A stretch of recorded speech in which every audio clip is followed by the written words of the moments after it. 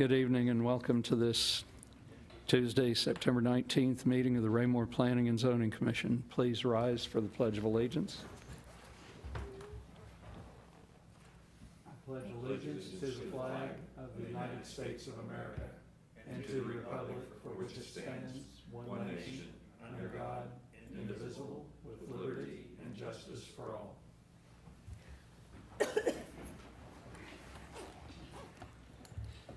We'll call roll, and let me remind commission members, please be sure your microphone is lighted and speak into the mic for the record. Commissioner Anderson. Commissioner Armstrong. Here. Commissioner Bowie. Commissioner Crane. Here. Commissioner Fizer. Here. Commissioner Meiske. Present. Commissioner Sarsfield. Present. Mayor Turnbow. Here. And Commissioner Faulkner is present. We do have a quorum. We have no personal appearances scheduled this evening. On consent agenda, we're going to move case 17025, replat of Prairie View of the Good Ranch, to the new business section for discussion. So consent agenda, we have one item, acceptance of minutes of our August 15th, 2017 meeting.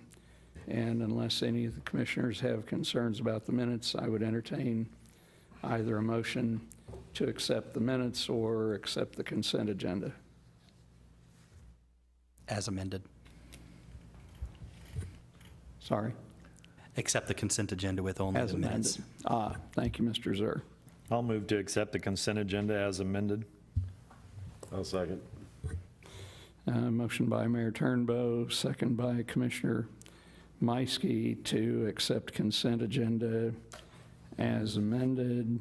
All those in favor, raise a hand, please. Seven in favor, none opposed, no abstentions.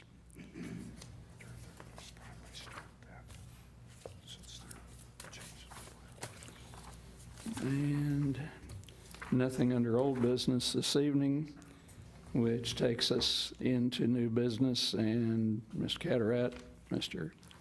Grass, I suppose we should probably start with case 17025. Yes, sir. Replat of Prairie View of the Good Ranch. And would you like to give the staff report prior to the applicant?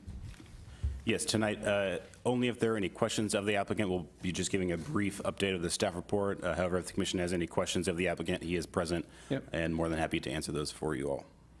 Okay. Go ahead with staff report. Thank you. Thank you. So the applicant, Matt Schlitt, representing Engineering Solutions, is here this evening to request final plat, approval or replat of Prairie View of the Good Ranch, lots 1 through 65 and tracts A through E. Without going into full detail of the staff report, I just want to update the commission on a couple changes that have been made to the recommendation of approval as well as the conditions of approval. So if I could, I would like to direct your attention to page number 8 of the staff report, which has the staff comments on page number 8. If you look at bullet point number 13, it lists 4 revisions that are required and necessary for the final plat prior to its acceptance and recording through Cass County. I'm going to list revisions A through D. In conversations with the applicant, staff, and the Water District, there's one more item that has come up that will be necessary prior to acceptance and approval of this plat, and that is going to be revision number E. And in talking with the Water District, who will be serving this development with the water services, they require a water easement to be located on the property for their facilities that are required to provide water to those homes. And in doing that, we had talked it over with staff and the applicant to show that easement on the plat to avoid any confusion down the road when permits are pulled for these homes and homes are being built. We'd like to show that water line easement on the property to avoid any confusion, like I said, at the times permits are pulled. So that will require the applicant to complete revisions A through E in the staff recommendation found on page number 9.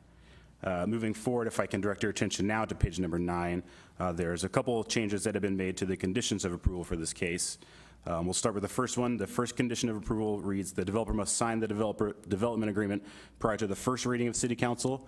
Due to our responsibility of keeping this process moving forward and this project on its timeline, we would like to change that to having the developer sign the development agreement prior to the second reading of the city council. There's a couple things that are still hanging in there as far as cost estimates and things of that nature for the development agreement before it's finished. However, we'd like to keep moving this application moving forward and just move that development agreement to the second reading of city council. So that's the first change. The second one reads the applicant must submit a revised plat showing the revisions A through D from the staff comments with the additional comment that I just read from page 8. That will just change that condition to revisions A through E in this case. So that is a second change. And the third comes from conversations again with staff, the developer, the property owner, and the water district. If you look at the plat map, it shows that a water line easement currently exists on the eastern side of Brook Parkway. And for the majority of its length, it follows the alignment of Brook Parkway, but towards the south, it kind of jogs over to the west a little bit and crosses over Brook Parkway and underneath 3 to 4 lots that are being proposed as part of this development. And to avoid, like I said, any confusion in the future over whose easement that is and where the road's constructed, staff has requested that the applicant and developer come to some sort of agreement with Water District Number 10, acknowledging that the road is currently platted over their existing easement, and either reaching an agreement stating that that's okay or deciding whether or not the road needs to be reconstructed or if the water lane needs to be moved. We just want to have that documentation that the Water District acknowledges that they know that road is constructed over their easement. And I believe the applicant has had discussions with the Water District and is in the process of reaching that agreement. However, they do not have that this evening. So we requested to make that a condition of approval moving forward. That concludes staff report at this time. An update on any of the changes. If you all have any questions, I'm more than happy to answer it. And as I mentioned, the applicant is here this evening, so if you have any questions for him, he'd be more than happy to answer those as well. Thank you, Mr. Rice. So, commission members, does anybody have any questions for either staff or applicant? And for the record, let me note that Commissioner Anderson is now present. Any questions? No? Okay, well, this case didn't require a public hearing, so we can have further discussion or a motion on case 17025, noting the changes from staff just presented.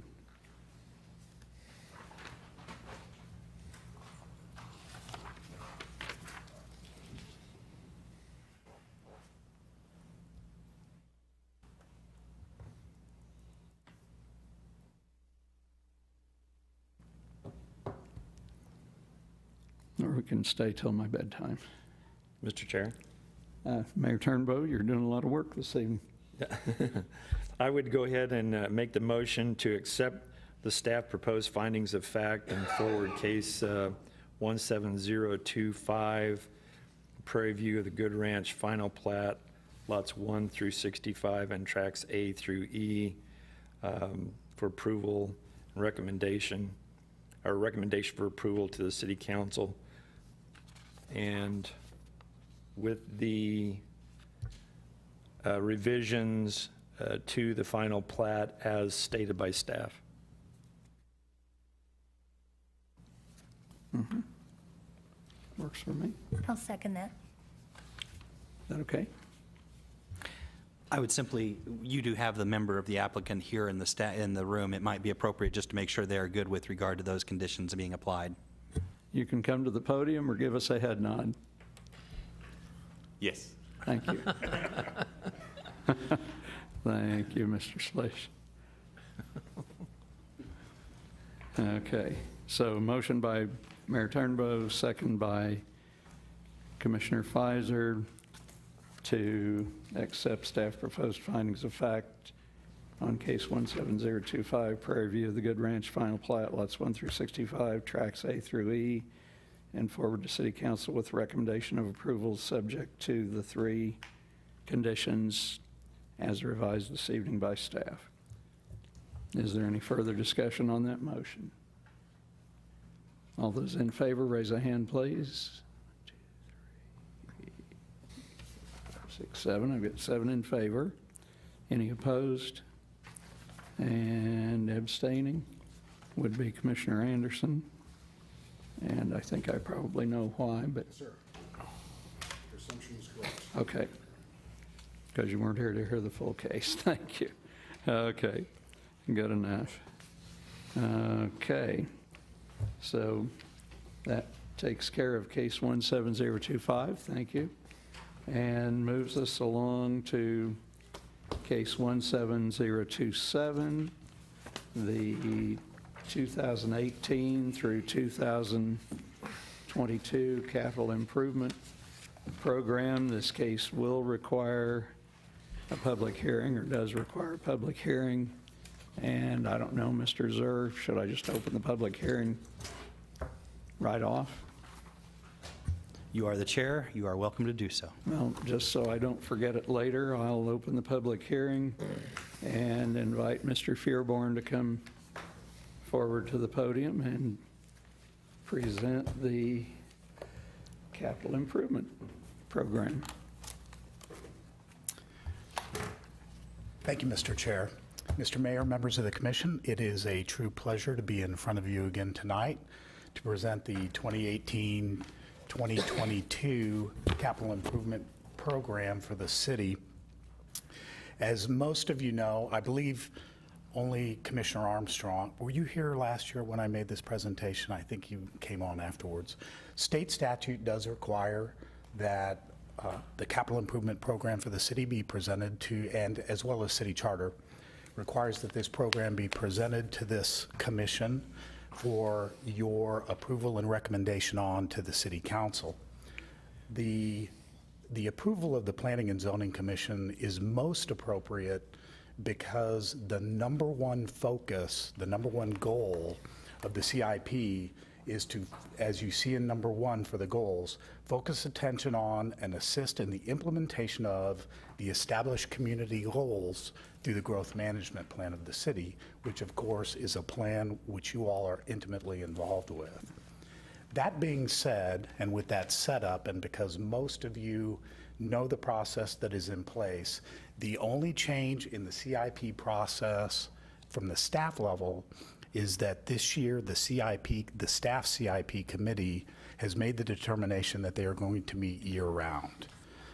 Get a better feel for those projects as they're evolving, give us a little bit better background, a little bit more time to flesh the projects out, have good staff debate on a year-round basis before we bring them to the city council first and then to this commission for your approval.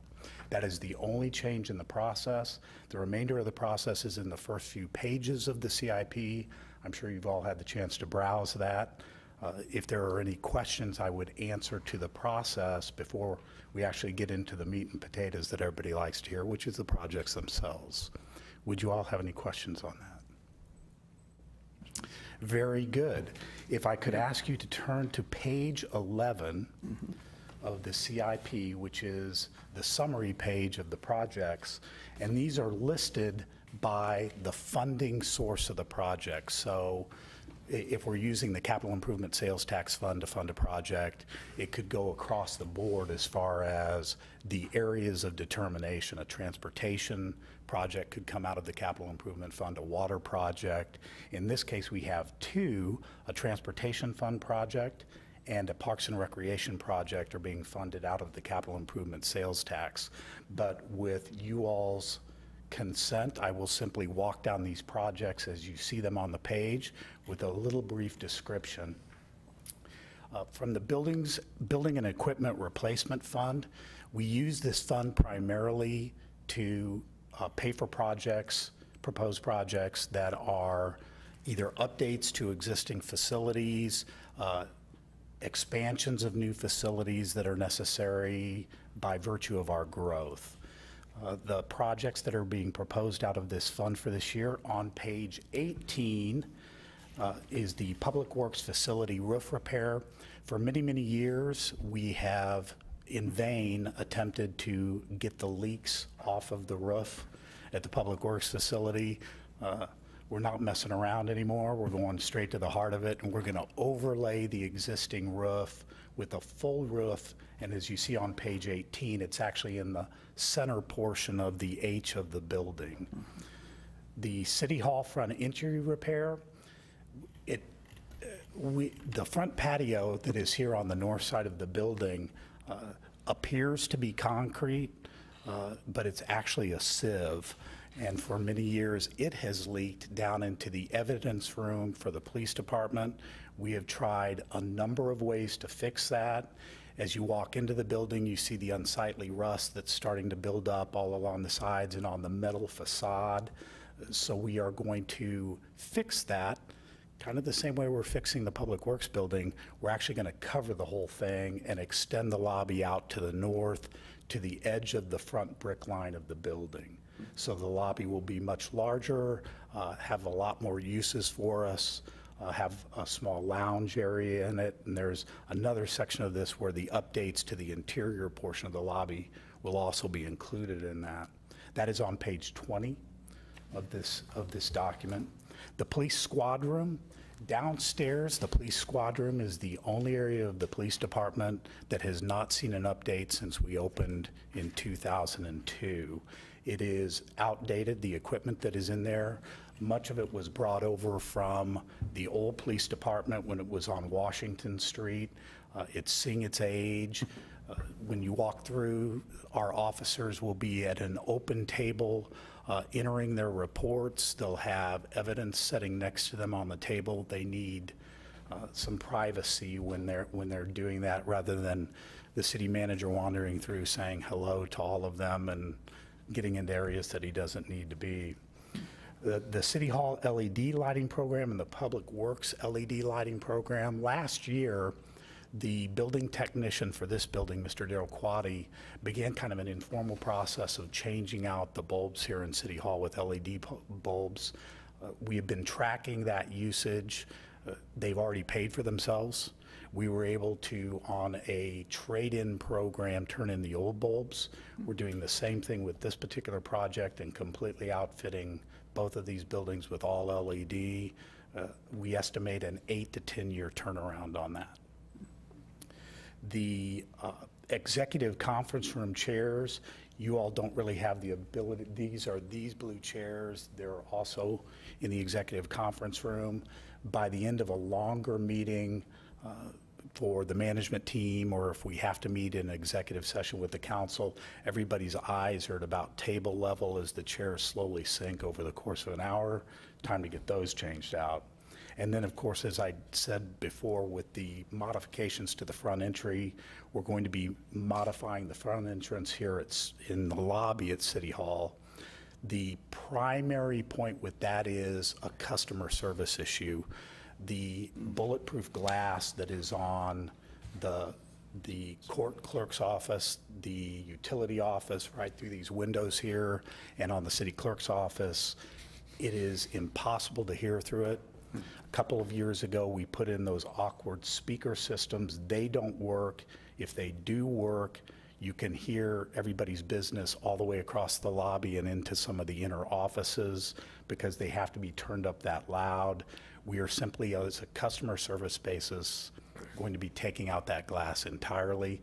It really serves no purpose because the walls on either side of the bulletproof glass are just simply drywall. So if you really wanted to get entry or do something really bad, all you got to do is step to the side of the glass. The glass to the exterior of the utility office across the hall here is just single pane glass. It's not bulletproof either.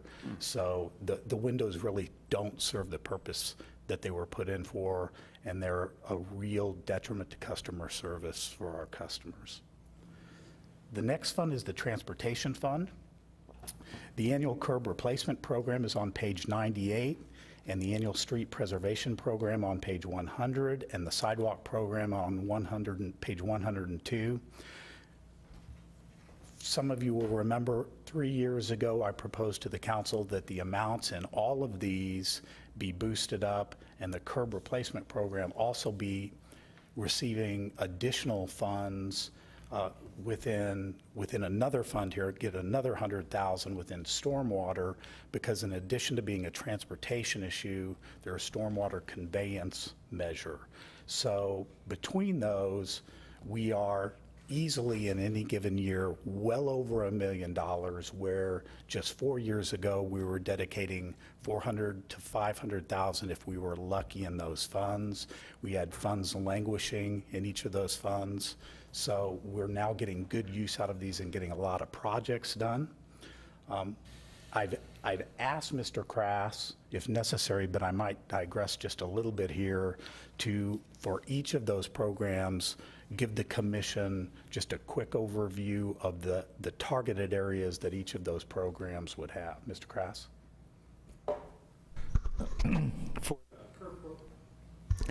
For the CURB program, we'll be focusing next year in the, excuse me, Remington, Ward Park, and Knoll Creek and Stonegate areas.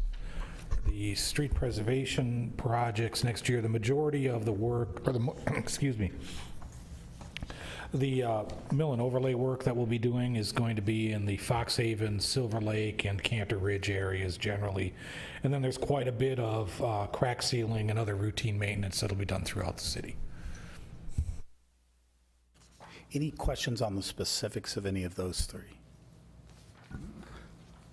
Terrific. Then there are, within transportation, we have 3 streetlights programs. As the commission is aware, last year we purchased our streetlights, so the city owns all of our streetlights. We are playing a little bit of catch up from when we bought them. The KCP&L, we think that we were actually the last city that within the metro area that they were willing to do the streetlight program. I think that about halfway through ours, they were coming to the realization that leasing the streetlights is a very good cash cow for the corporation. So they cut the program off with us. We did manage to get in under the wire on it, so we own them. But in the interim, there were some areas that we had already asked them to put in streetlights. We made the purchase, those streetlights weren't in yet. And since then, we've also found some targeted areas that really needed them when they were with KCP&L. So we're gonna go ahead and do those now. The first 2 on there on page 106 and 108, Hubach Hill Road streetlight. This is running east from J Highway up to Florence Avenue on there. It is a very, very dark stretch of road out there, as Commissioner Crane can attest to. There is one at J Highway, but it's a weak one, to say the least. It's an older model. The Johnson Drive streetlight, this is just east of the Eagle Glen Elementary School, where Johnson Drive takes the jog on Fox Ridge Drive, and there are no streetlights in that 4-point intersection there. So we're going to be putting in a streetlight at that location as well. The Lucy Webb roundabout needs 2 additional lights to bring it up to standard going through that particular roundabout. So those are the 3 targeted streetlight programs. I'm going to be getting to another one here in just a second. Any questions in the transportation fund with any of those projects? We're good. Thank you. Thanks. The capital improvement fund, as I had said earlier, we are paying for 2 areas of projects. One is a Parks and Recreation area project. In the current year's CIP, we have $15,500 to bring internet to the concession stand at Recreation Park. We thought that was going to be a much simpler project than it is. We brought Comcast in, and things changed rapidly relative to the complexity of the project. The wire to get wireless has to come all the way from Madison up to that particular concession stand in the middle of the park, and it has to be boosted so that there is internet throughout the park as well as the concession stand. That is the council's direction. So all of Recreation Park will be Wi-Fi capable, just like TB Hanna Station is.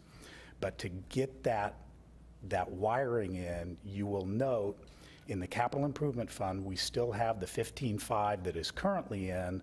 We are adding to that concession stand internet connectivity with Wi-Fi at $18,000 down in the park sales tax fund. So in essence, the park board has said we will supplement the capital improvement fund money that was dedicated in the current year in the next year, and the entire project is being moved into this year's CIP capital fund. Any questions on that one? What page was that on? Page 44, sir. Thank you. The next item in here is a transportation fund item. In addition to the 3 targeted streetlight projects on page 112, because we do now own the streetlights, we are responsible for installing streetlights in the areas where citizens make petition to have them. They have to meet certain criteria, but now we don't simply forward those on to KCP&L. We review those applications and petitions internally.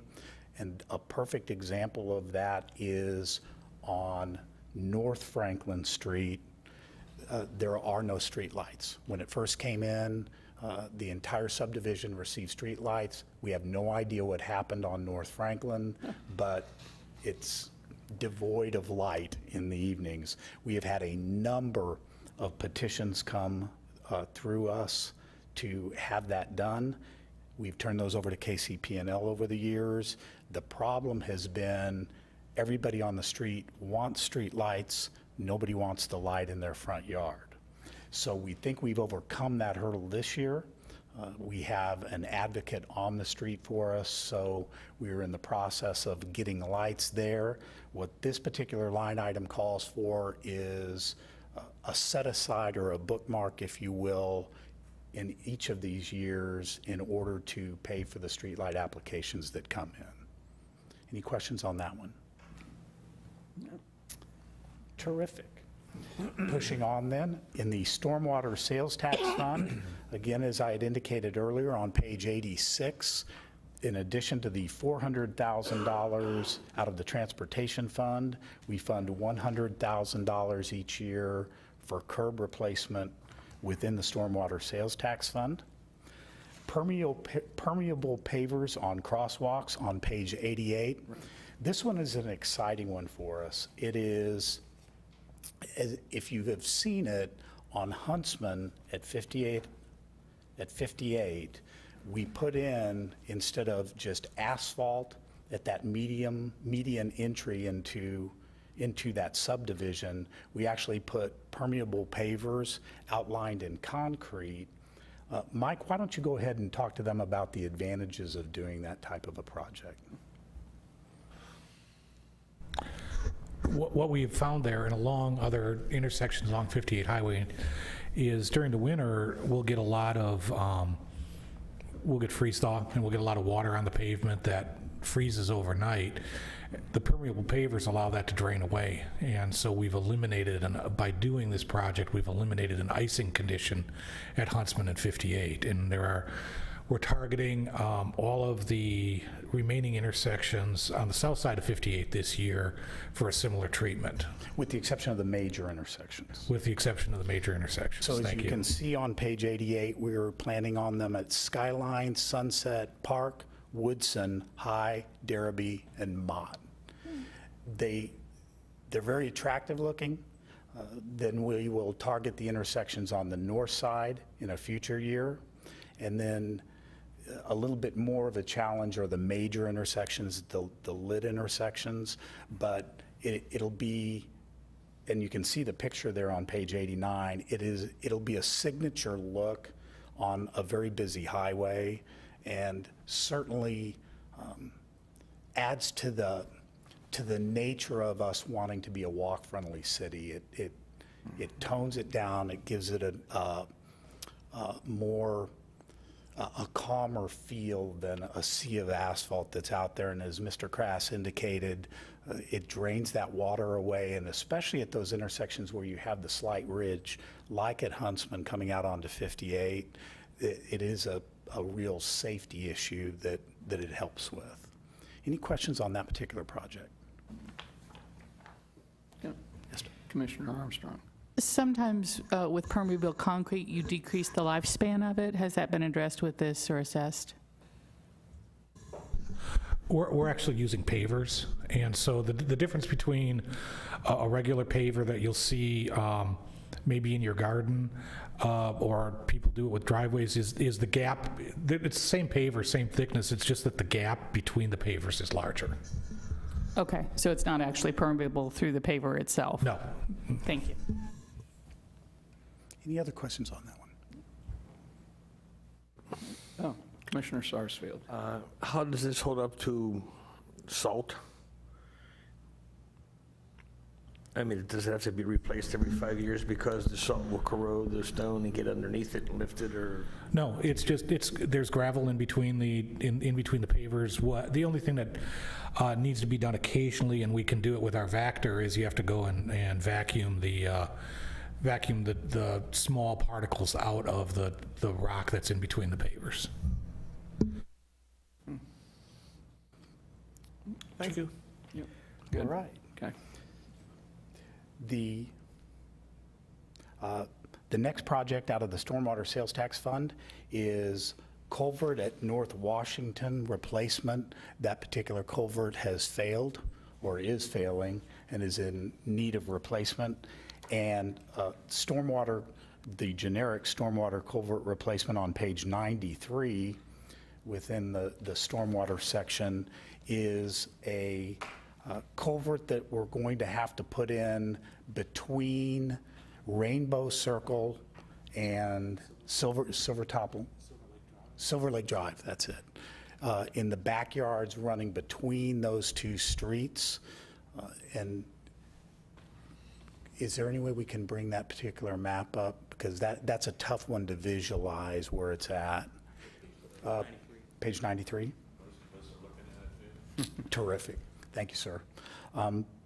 Through those backyards there's been a considerable amount of settling, and it is due to a culvert failure that is occurring there.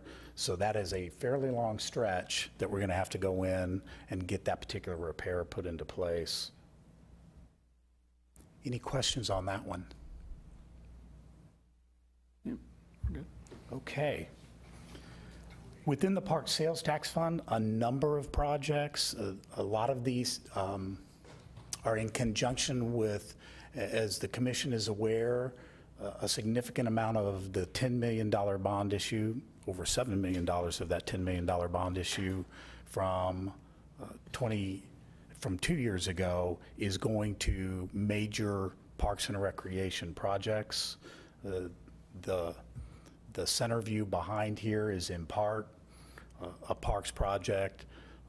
TB Hanna Station, Memorial Park, Hawk Ridge Park are all getting improvements associated with this. And so what you see here is over years of the 5-year CIP, the additions that are going to go into some of those projects. To begin with, for many, many years, many people and many on the park board have been desirous of getting a dog park into the city. That is called for in the 2019-2020 portion of the 5-year CIP. Right now, there are a couple of different locations that are being targeted for this, but the park board has made no determination yet on where they're going to be putting it. The Memorial Park playground improvements for the 2018, 2019, and all of these, of course, are listed even though they're in future years. They may be in future years targeted but unfunded. What you see in here is what the park board has actually said, we are going to fund that in this year, and the Park Sales Tax Fund is able to bear that with current estimates. The Memorial Park playground improvements call for the playground that is just north of the west shelter of Memorial Park, right there by the ball fields. When you turn into the small parking lot there, those are very old pieces of equipment. It reminds me of the old JC Park where we still had the twirling round thing for years and years and years that could throw you off. There are some of these pieces in there that are in that kind of shape and need to be replaced. The recreation park ball field lights, the two small fields on the south side of the major complex that are used for T-ball fields for the younger children to play on, this proposes to light those in 2018, 2019. The concession stand internet connectivity we've spoken about. Park maintenance facility building apron. NPR, the city's risk management company, recommended 2 improvements to the park maintenance facility. One was fencing, which is going in this year and has already been approved by the council in the last 2 meetings. And the second was to put a concrete apron around that building. And so this is called for in a future year in 2019, 2020 at a cost of $75,000, and it is funded. The Recreation Park Picnic Pavilion on page 50. The activity center that is going in will bring about the long-awaited destruction of the park house, which has been necessary, which is the reason we're building that activity center, because the park house, as I explained to you all last year, is falling into the center of the earth and needs to be gone and gone quickly. So the pavilion will be, we think, a very, very nice addition to that overall area at Recreation Park. If you know the pavilion that is in Moon Valley, and you can see a picture of it there, this one is actually very, very similar in scope and nature to the one in Moon Valley. It will have restrooms, the picnic area, water. So it will be, while the rack is an indoor facility, this will be nice right next to it to contribute to the overall area. The park restroom enhancements at $6,000. This one I almost hesitated to have into the CIP at that particular cost. Specifically, what this calls for is hand air dryers in all of the restrooms that we have in our parks. Quite often, hand towel facilities are empty. It's tough to keep up with them, especially at Recreation Park when you're having your typical fall Saturday and every single field is filled for the entire day. They are not as sanitary. This will call for, in one restroom, some electrical upgrades, but the rest of them, this is simply a capital equipment purchase. The Recreation Park pedestrian bridge replacement.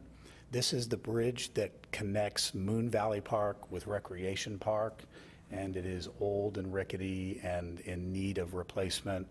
It is actually, some argue, not ADA accessible because of the lip that's associated with it. There's quite a bit of bounce there, so this will put in a new bridge there. The Recreation Park playground equipment.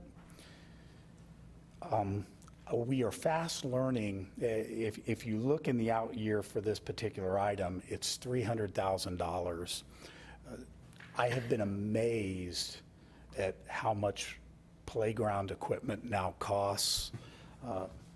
Many of you know, in my former life, I was a deputy superintendent of schools for one of the local school districts.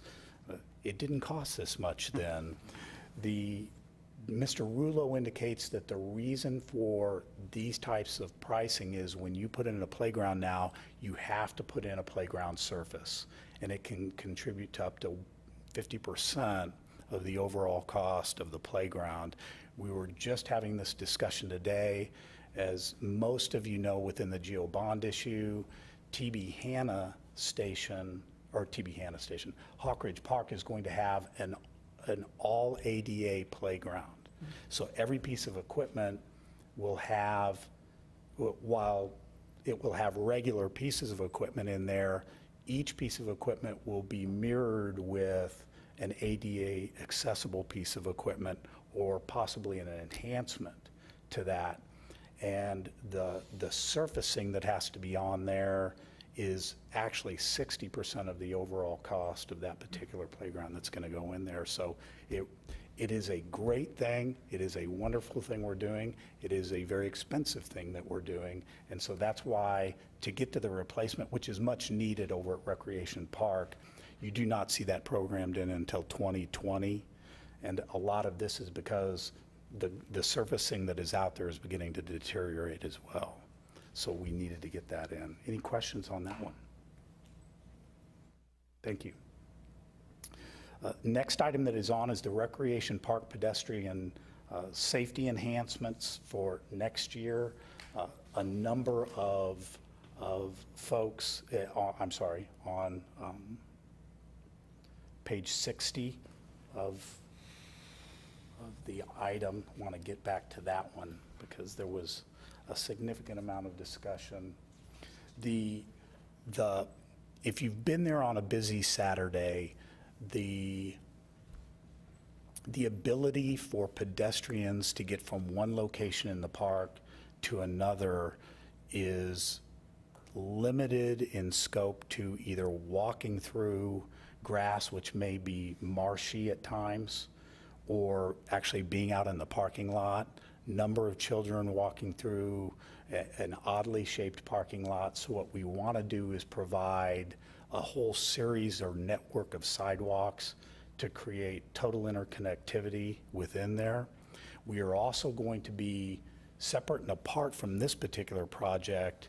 If you ever walk that park, next to the south of the entrance to the park, next to the road where the trail actually becomes sidewalk, that particular portion of that trail, after even a moderate rain, is covered in 2 to 3 inches of water. It is covered in 6 to 7 inches of water after some of the rains that we have had, and it's covered for a good 18 to 24 hours. When we were over there inspecting that particular location, I was watching people, and then it's marshy up to School Road in that location. So people who are the power walkers in the morning and the evening are having to actually go out and walk along School Road and then come back into the entrance to regain the trail.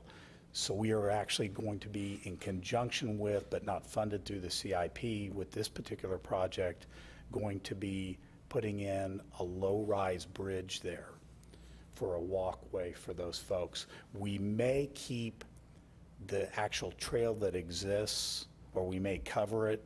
A lot of folks who are real adamant walkers or joggers, sometimes they hesitate to use those low-rise bridges that are in. They prefer to use the concrete that is there. So stay tuned on that one.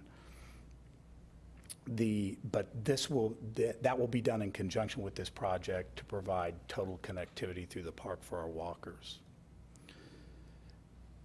The archery range is called for in the out year. The archery range will be up at Hawk Ridge Park.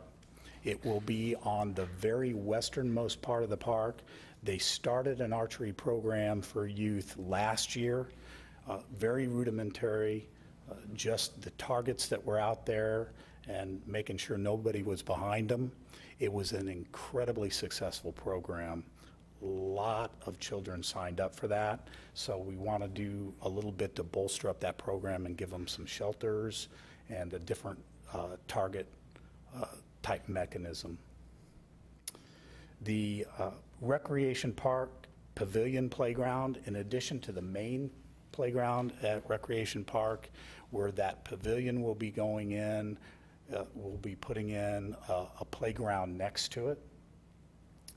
The Hawk Ridge Park Nature Playground, this is in conjunction with the ADA all-inclusive playground that we're putting in now. This is one of those future steps. It is a nature playground that is also completely inclusive and ADA accessible. The Recreation Park Pond. Again, if you've been to Recreation Park and took a look at the pond, you can actually pretty much walk across it at this point because of all the silt that's in it. In the current year, there is $10,000 slated to do the study that is going to be necessary on how we can get that pond fixed the way it needs to be. There's going to be, I am sure, dredging involved. There's going to be clean out when you start talking about dredging ponds. As anybody who lives in Silver Lake can tell you, things start to get really complicated really fast. So you see the $10,000 for the study in this particular CIP, and then $150,000 for the 18-19 year to get that pond back up where it needs to be. Then the GO bond from the park sales tax. This is the last of the slated items. Everything else was budgeted in the current CIP for next year. The CIP includes the Recreation Park Activity Center, and obviously the Activity Center has already been started in an amount much higher than this 109. The 109 is actually necessary funding to be added to what is already there because of what we are seeing with all of these projects is they are increasing in cost significantly because construction costs are going up significantly. So whenever we sell a bond issue or do a bond issue, we've been lucky enough in the past to be able to sell the bonds at what is called a premium, which means you may be saying it's a $10 million issue, but you actually receive more in your project funds than what is out there. There is also interest gained on the funds that are languishing in the bank until you need to spend them. So this is $109,573 that needs to be dedicated to that project for the construction cost overages at this point in time, and we are using interest and bond premium that was earned on that to be dedicated to that particular project. The council has also, in addition to the premiums, recognized the overages that are associated with some of these projects. Want to be sure that we not only keep the promises that we made with the bond issue, but in many, many cases exceed those. So the general fund in any given year has available fund balance at the end of a projected year, and the council in the previous year has dedicated $300,000 in case we need that. There is a proposal to bolster that with some of these projects in next year's fund of $600,000 that came before the council last night. Obviously, we don't believe we're going to be needing near those amount of funds, but it is very good that we are dedicating funds that would normally be simply sitting there to one-time projects like this. When you talk with a Moody's or a Standard & Poor's for your credit rating, they love to see one-time planned drawdowns of your available fund balance. So those funds are going to be available for that particular project. TB Hanna Station Park improvements. This is actually the $520,000 that you see here is the very last of the dedicated GO bond money for park improvements that is setting out there. So we'll be doing at least that much in improvements over at TB Hanna. Calls for a spray park, a synthetic ice rink, a railroad, all of this railroad themed, a railroad-themed playground and playground equipment, and converting the small house, as I think you all know, the city now owns, or the Parks Department now is in possession of that entire city block. And there was that small house that sits, the older house that a college student was renting for many, many years, which was many, many years of college, interestingly enough. He was renting that house out. It was actually the first post office for the city of Raymore. And if you look at the front of that house facing south, you can actually see the entrance exit doors the entrance door has actually been covered up with a piece of plywood for many years. Mr. Crass has obtained, through some manner, the picture of the original post office. We're going to be converting that back into that facade and either turning it into a storage and pump house area for the spray park, or restrooms, or both. Any questions on those projects? The next item is in the sewer connection fee fund, lift station emergency generators. There are a number of smaller lift stations throughout the city that the city is in control of, that in addition, obviously, to the Owen Good lift station. Those are required to have emergency generators in case there is a power outage. And so this particular CIP item calls for $94,000 to be dedicated to that. The Enterprise Capital Maintenance Fund is similar to the Building and Equipment Replacement Fund, but for our water and sewer infrastructure throughout the city. The first project in there on page 74 is a sanitary sewer project, obviously. It is the inflow and infiltration program that we have each year. As I was saying to the council when I presented the CIP to them last month, this has been maybe one of our most successful silent programs in the city. Inflow and infiltration, as I'm sure most of you know, is when you get a lot of rainwater and you have faulty sanitary sewer lines, the rainwater gets into the sanitary sewer lines, and that often leads to sanitary sewer backups into homes. If we had had the same sort of rainfall, when we had moderate rainfall in 2006, 2007, we would have 2 to 3 dozen homes get sanitary sewer backups. During this historic rainfall of 7 inches in 3 hours, we had 6, and only 3 of those were actual traditional sanitary sewer backups. This program has, and though obviously each one of those very costly in time and money to the city. Normally we have to go in and help create options for citizens when those occur. It has been a very successful, very cost-saving program for the city. We will continue this particular program for as long as it takes until we get completely clear of these, and the only thing we have to worry about is surface water. The census meter reading system, this program, it calls for the older meters within the city and the still, believe it or not, manual read meters in the city to slowly be replaced out year after year. This has been in place since 2005. We have dedicated an amount of money each year out of the enterprise fund in the amount of $82,000.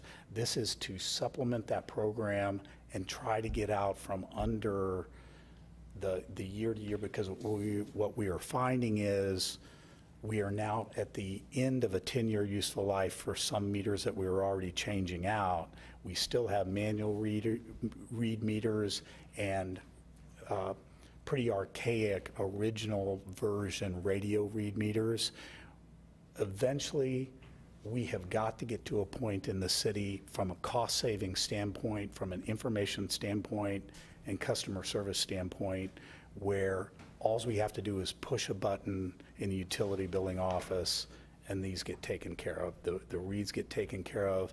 Customers can see their usage hour by hour. And so we're dedicating an additional $150,000, as you can see, out of the capital maintenance fund to try to get ahead of that program.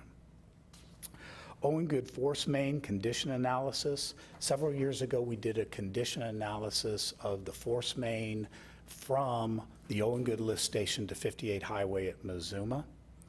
This now calls for the same analysis to be done for the force main that runs north and then on into Independence. Obviously, we'll only take it to our city limits, but the force main in that location is beginning to show deterioration as well. It is good that we get ahead of this program so that we can figure out those areas of the force main in priority order that we need to be changing. Finally, the Owen Good overflow valve replacement. There is a very, very large valve, as you can see from the picture on page 80, that controls getting the sewage down at the Owen Good lift station from a place where we don't want it to be to a place where it should be, and it would be, that particular valve is starting to give out at this point, so we want to make sure that, we especially want to make sure that that valve stays in good condition. So it's reached the end of its useful life, time to replace it. That concludes staff report on the CIP, Mr. Chair. Yeah, thank you, Mr. Fearborn. I think I can open the floor to public comments. I did open the public hearing. If anyone from the public would like to speak regarding capital improvement plan, please come forward to the podium. And seeing no one, close the public hearing on case 17027. Did any of the commissioners have questions for Mr. Fearborn on any of the items? Mr. Chair. Commissioner Anderson. More of a comment on, I guess, the beginning, the Distinguished Budget Presentation Award that the city has received. So, and again, that goes to all the due diligence from you and your staff and the council as well. So I just wanted to point that out. Every time I see that, that means that we're proud of what we're doing and how we're doing it, and you're getting recognized for it. So congratulations. Thank you, Mr. Anderson. Yeah. Thank you, Commissioner Anderson. Other questions or comments? I have a comment. Yeah, Commissioner Pfizer. I just want to say I'm really excited to see the street light on the corner of Foxwood and Johnston. Every time we walk past there, we're like, why is it so dark here? We've been saying it for years, and so when I was looking through this at home the other day, it's like, we're getting a street light. So we were really excited by that, so we appreciate this. Thank you. I always feel like the gentleman behind the counter in Willy Wonka and the Chocolate Factory when I get to present this to the council and the Planning and Zoning Commission, because there's nothing but really neat things behind. Great. Commissioner Sarsfield. I'd like to congratulate you on the work that you're planning on doing with the Memorial Park Playground. It seems like that with all the big stuff that's going on in Recreation Park and everywhere, the lake and this thing, that little park seems to get forgotten unless you're over by the school. But the little place there, like you said, if you look at some of that equipment, the bolts are bent on it. It wiggles left and right 3 feet when it only should move 2 inches, et cetera. And there's a lot of kids that go there, because I bring my granddaughter there a lot during the day. And I'd say the course of them there for about an hour, there's at least 5 to 10 kids show up with their parents, of course, little toddlers, because it is a nice, quiet little playground, but it's just too small. And I think, and I saw, I can't think of his name right now, in charge of the parks. Mr. Messi. Nate. Okay, and I says, there's no street light there. It's a little parking lot. And there are no porta potties. So you're coming there with a small child, there's nothing there. And they said, well, there's one way over by the school. Well, you're watching 3 toddlers, and one's going this way and one's going that way, and you got to go 200 yards to a bathroom. It's frustrating to a parent. So he says, drop off a little porta potty there, at least during the summer months when the little kids will be out playing, because to go all the way across the grass all the way up near the school is a little bit tiring for a mother, especially if she has an infant who she's trying to push a stroller and hold 2 more on, and they're going in 3 different directions. So that was just a suggestion I gave, but thank you for doing something with that park already. It seems to get left behind a little bit because it's not the main focus like Rec Park with all the soccer fields and the baseball fields. And one of the things I know Mr. Mustina is very excited about with that park is this year, that park is going to get a dedicated arboretum placed in it, kind of a quiet area, and the entire trail is going to be redone. We opened the trail bids for the arboretum and the trail all the way around that particular park, and came in considerably below budget, which was very, very nice. We actually opened those at 2 o'clock today, so the council will be seeing those in 3 weeks after we've done our due diligence on it. But yeah, that park is seeing a considerable number of improvements over the next few years. Thank you.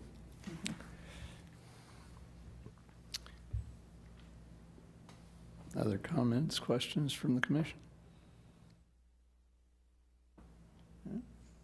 Mr. Zer, I imagine it would be appropriate for commission to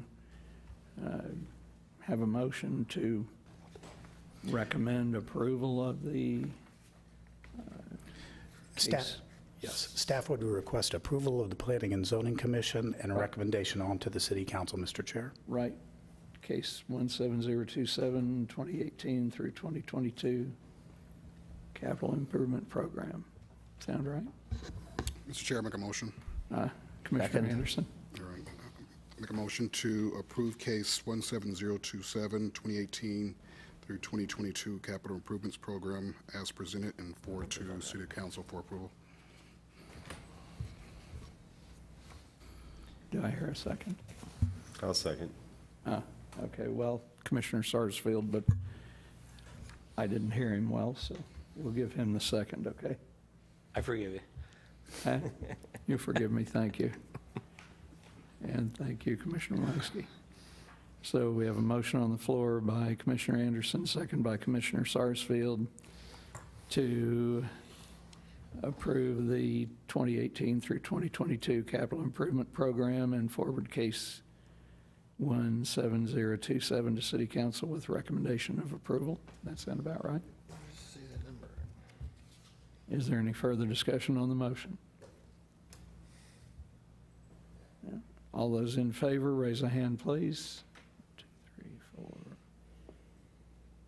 4, 7, 8. Thank you. That's straining my math abilities. We have 8 in favor, none opposed, no abstentions. Thank you, Mr. Fearborn. Thank you, Mr. Chair. And that takes us to the City Council report. Mr. Zer. Thank you, Chairman Faulkner. I'm happy to provide the City Council report this evening.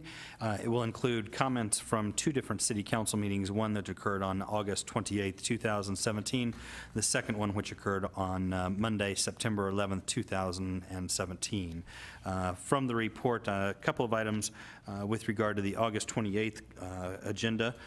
First and foremost, the 25th Amendment to the Unified Development Code was approved by a vote of 8-0. This had originally come to the Planning and Zoning Commission on July 18th, 2017, approved unanimously at that time, and approved by the City Council for the initial reading of the first reading on August 14th, 2017. As you would recall, this proposed 17 different modifications that were recommended by the Planning and Zoning Commission as part of its annual code review. So a number of different items there, and that has now been approved through the 25th Amendment to the Unified Development Code. The next item that the Commission would have interest in under new business first readings for the August 28th meeting was Heritage Hills, lots 158 through 175. This was the rezoning. There was a public hearing at that point as well. Planning and Zoning Commission had the opportunity to review this on August 15th, 2017, and approved it by a vote of 9-0. You'll recall this was a reconsideration for altering it from R1 single-family residential zoning to an R2 single and two-family residential zoning.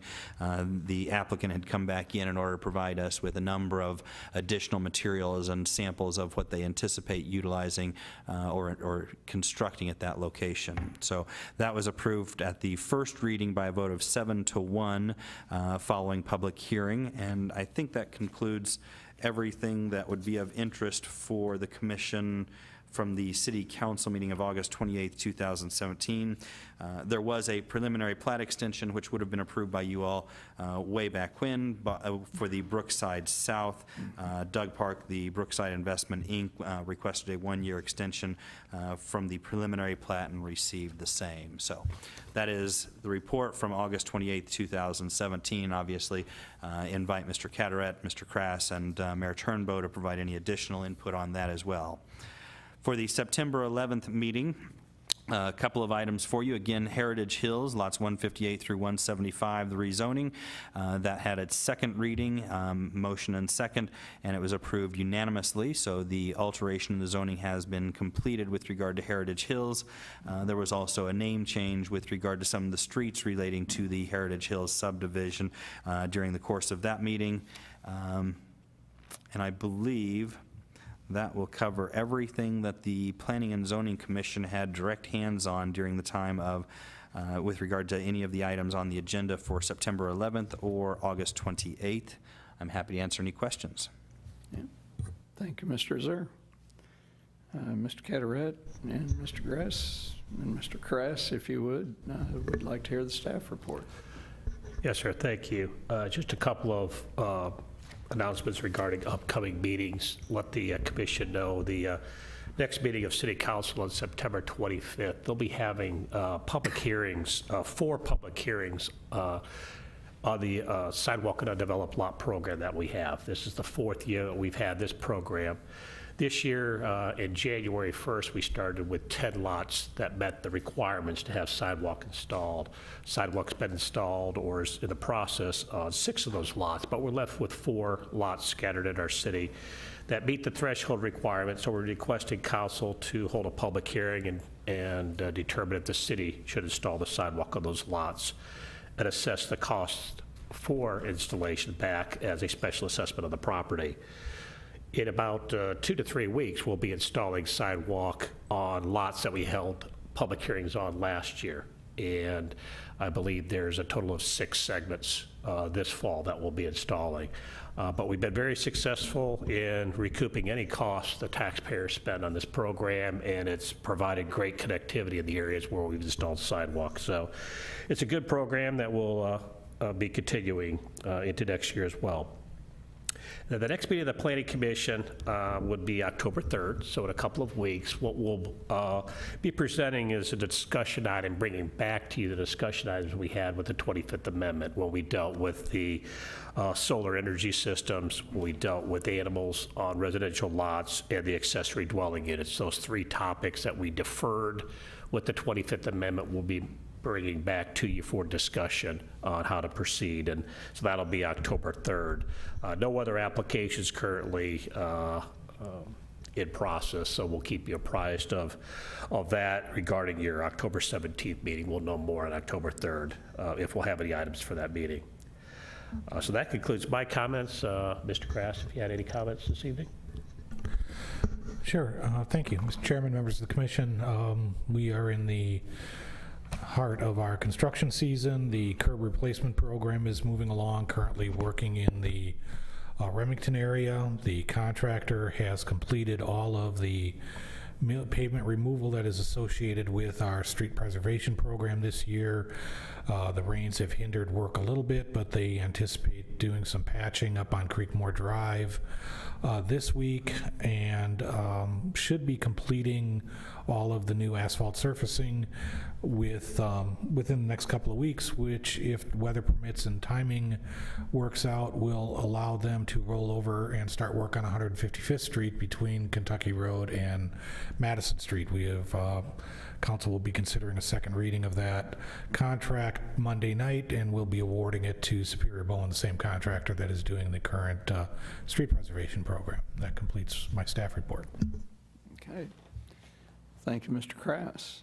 Mr. Chair, Mike, could I get you to, you did such a great job with the council the other night on explaining the 3 phases of 155th Street. Could you do it for this group too? Sure. It was pretty interesting. I'm glad you didn't ask me to go over my work plan for 155th. I don't have my script, so. The project's actually in three phases. The first phase we're working on is the mill and overlay and some significant patching and culvert replacement for the road between Kentucky and Madison Street. And then later this winter, we'll be working on the initial phases of the bridge replacement, and then hopefully wrapping that up early in spring. We will then start design of the remaining portion of 155th Street between Madison and Kurzweil. We've got to do some investigation regarding right-of-way that is there. We hope to be able to widen that road a little bit. I don't know if you've ever driven that road when the Bobcats with the extended mirrors are coming at you. It's a bit of a trick. So we hope to be able to widen that road a little bit to get a better defined two-lane road. That right now is scheduled for summer of 2018. Okay. Yep. Thank you both. Okay. I'll open the floor for public comment one more time. And seeing no one, we'll move on to commission member comment. And I've completely forgotten how I picked this last time, but sure. Commissioner Anderson, thank you. Since I was late, fashionably late here, I did notice that there is a new city logo. Oh, right. So I don't know if it's kind of, underneath the wire there. So is there going to be a formal announcement, or come home to more? And Mr. Cato, Yes, you'll start seeing that on your agenda. You still have the old logo on your agenda, but your next agenda will show the new logo, the new tagline, "Come home to more." A big program has been released regarding the new city logo. You'll see that on all city documents, all city publications from here on out. Yeah, great. We'll just keep on moving. Commissioner Armstrong. Sorry, caught you unaware. No comment except that I hope we keep the Gulf in our thoughts as they get hit again by storms. Yeah, that's true. We've been very lucky here. Commissioner Meiske? I have no comment. All right, I'll turn the other way then. And Vice Chair Fizer. I just want to remind everybody that the Festival in the Park is this weekend, and the parade is Saturday morning. It's always a lot of fun to see, and I'm looking forward to some funnel cakes, and that's about it. Thank you. Does that start? That was a pretty good ad. Does that start Saturday or Friday? I think it starts Thursday. Thursday. Okay. Thank you. Thank you. Secretary Crane. No comment. Commissioner Sarsfield. No comment. Mayor Turnbow. Yeah, but just to follow on to what Commissioner Fizer said, that we have the opening ceremony at 6:30 p.m. with the raising of the flag at Memorial Park as I said, at 6:30 on Thursday. I think I said 6:30 on Thursday. And then the parade Saturday morning and concludes Saturday evening, but hope to see you all there. They've got a lot of great things planned for that 3-day festival. And my other thing was thank Jim, Mr. Fearborn, for a great presentation on the CIP. It's the second time I've heard it, but it was still good. Oh. And the whole budget process seems to be becoming more and more formalized, that the process has made it a lot easier for us elected officials. And it's a testament to Mr. Fearborn and his staff and their preparation of the budget, and boy, being mayor's kind of fun when you've got great people to work with. That's all I have. Thank you. I'm glad to hear, and I'll second your comment about great people to work with. Thank you to staff, Mr. Grass, Mr. Cataret, Mr. Zur. It's good to see you again, Mr. Crass. I'm sure this is double duty since we've lost Mr. Eanes, but we do appreciate your participation and support as well. And unless anyone has any other comments, I'd entertain a motion to adjourn this evening's meeting. I think that was Mayor Turnbow. I'll second. And Commissioner Meiske got you in that time. All those in favor, raise a hand, please. 1, 2, 3, 4, 5, 6, 7, 8. And that's 8 in favor, none opposed, no abstentions, and we are adjourned. Thank you all.